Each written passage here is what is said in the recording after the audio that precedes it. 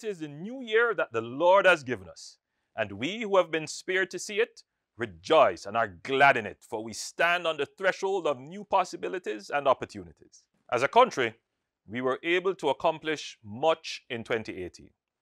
Our economy continued recovery and entered the growth phase.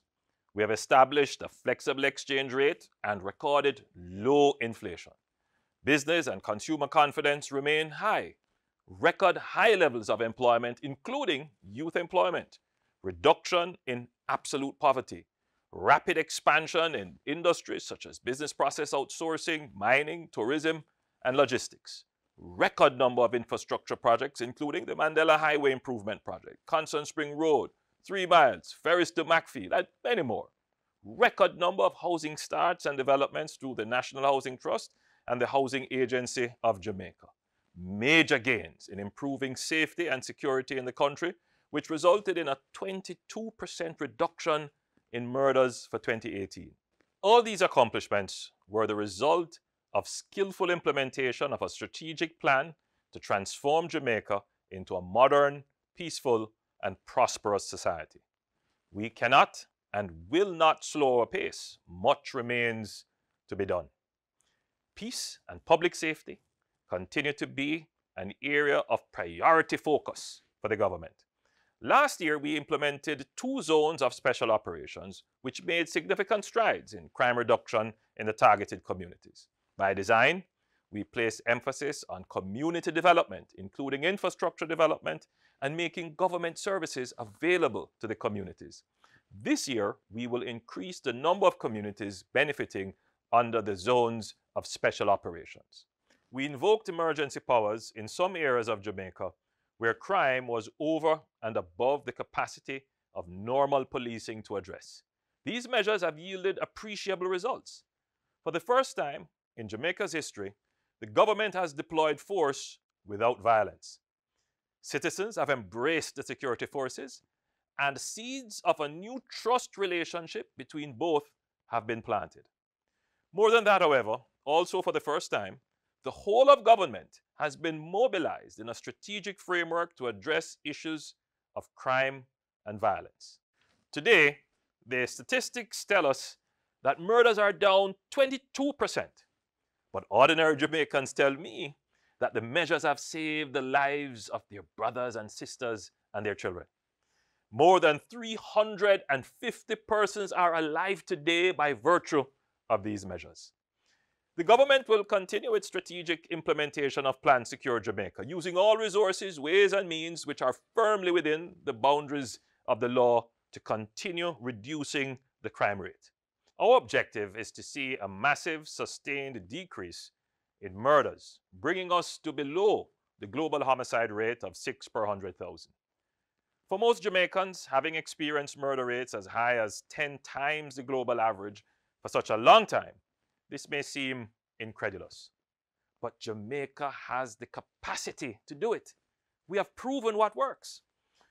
What we have learned from this last decade of crime fighting is that political unity around the proven measures and a financial commitment by the government are critical for successful and sustained outcomes. The government this year will intensify its outreach to the opposition to build political unity around the crime plan. We will also continue to make significant investments in the retooling, training, and capacity building of our security forces. As we progress in our crime fighting and peace building strategy, it is clear that greater attention needs to be paid to the socio-emotional considerations. Violence, as a means of resolving conflict, has become far too accepted as the norm. A significant percentage of our murders are as a result of random acts of violence and domestic and intimate partner disputes.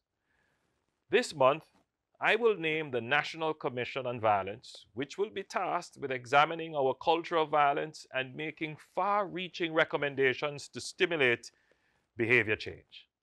Violence is the cancer that has destroyed families and communities. Let's get to the heart of the matter. On the economic front, in the upcoming fiscal year, Jamaica is projected to have a debt-to-GDP ratio of just below 100%. a significant reduction having been as high as 140%. This will create the fiscal space for government to undertake greater expenditure on human and social services. Additionally, the government will be packaging and bringing to market several public sector assets for sale on the Jamaica Stock Exchange, the first of which will be Wigton Wind Farm Limited. This is in keeping with government's policy of creating an ownership economy, giving average Jamaicans the opportunity to own shares in some of Jamaica's most profitable enterprises. Another element of the ownership economy is assisting Jamaicans to acquire decent and affordable housing, recognizing that the most important asset for any Jamaican is their own home. In addition to the work of the National Housing Trust, the Housing Agency of Jamaica, and private developers, this year, government will begin implementation of the social housing component of the HOPE program. Through this modality, the government will seek to improve and regularize the housing stock and living conditions of the most vulnerable Jamaicans, assisting them to realize the value in real estate. As Jamaica recovers and grows within the context of climate change and a globalized world, resilience building strategies must be mainstreamed in all government endeavors so that we are better able to recover from crises, shocks, and natural disasters. This is particularly the case considering that in November this year, Jamaica will graduate from its IMF program. In this post-IMF era, government will be required to undertake greater forward planning, deeper analysis of policies and targets, greater assessment of risks, and a greater commitment to discipline in the implementation of our programs. Citizens of Jamaica can be assured that your government will act responsibly and wisely to build on the gains made through years of sacrifice. Government is strengthening our central bank, establishing a fiscal council, and reducing the number of public sector entities to minimize exposure to fiscal risks. Equally, through creative financial mechanisms such as catastrophe bonds, we are ensuring speedy recovery from natural disasters. More so, we are seeking to build resilience in our civil infrastructure and the capital works that are being undertaken throughout the country. As we place greater emphasis on environmental preservation, I believe in the old saying, cleanliness is next to godliness. This year, a key focus of the government is to make Jamaica clean again. We have committed to increasing the number of compactor trucks for garbage collection. Importantly, aspects of the ban on plastics, which affects straws, single-use shopping bags, as well as expanded polystyrene containers, start today. Later this year, we will introduce the deposit refund scheme to tackle plastic bottles and unveil a plan to remove all old tires from landfills across Jamaica. These are crucial steps to preserve our environment.